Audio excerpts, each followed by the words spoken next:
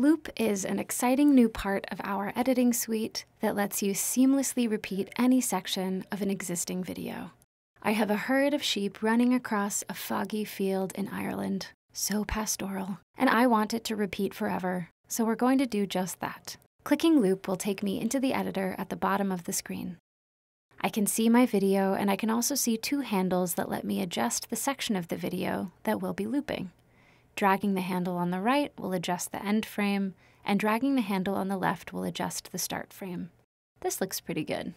In this example, the first and last frame of my video are fairly similar, so the short loop should work great by default, because Sora doesn't have to add too many frames to make it make sense.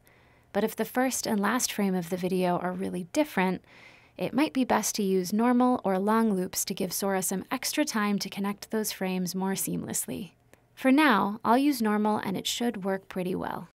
Let's see how it goes. You can see that Sora took that middle section and created a perfect, seamless loop of the sheep running across the field.